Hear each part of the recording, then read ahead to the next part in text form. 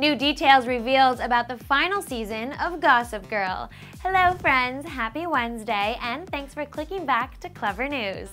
I've already given you guys some spoilers about what viewers can expect to see during the final season of Gossip Girl, but now we have even more news on what you can expect as our favorite Upper East Siders prepare to say goodbye.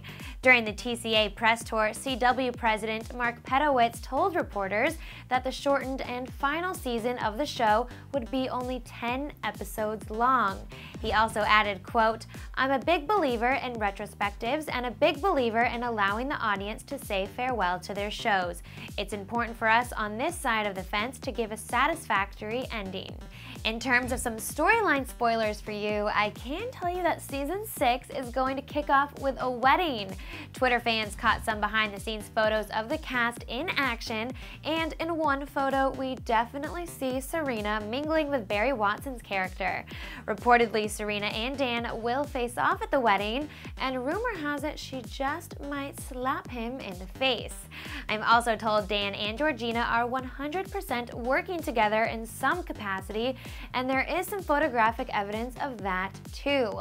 No word on who is walking down the aisle. While I hope it's Chuck and Blair, many are speculating that it'll be Lily and Bart Bass.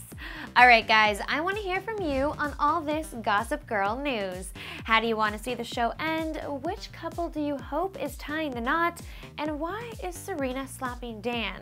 Let's chat about the show in the comments section below, and then before you click out, make sure to hit that subscribe button for all the latest Gossip Girl news, photos, and spoilers.